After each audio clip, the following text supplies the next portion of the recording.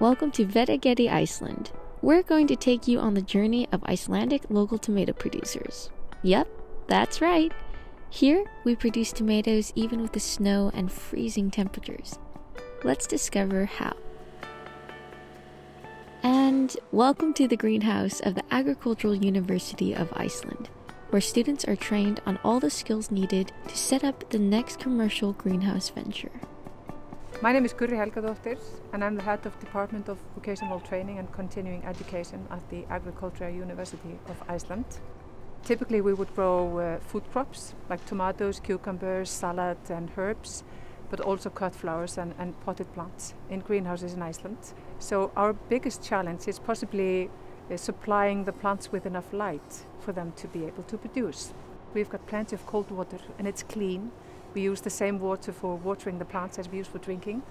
We have the geothermal energy to heat up the greenhouses. The electricity is produced with green energy, either hydropower or geothermal. And we also get CO2, which is like plant food. We get that from a local source. The tomatoes that we grow in greenhouses are slightly different from the ones that grow outdoors. The ones in the greenhouses, they tend to be quite thin and tall. They can grow up to 8, maybe 10 meters during the 10 months that they live. Now you might be wondering whether the tomatoes grown in greenhouses are as nutritious as the ones grown outdoors, and it's almost no difference between them.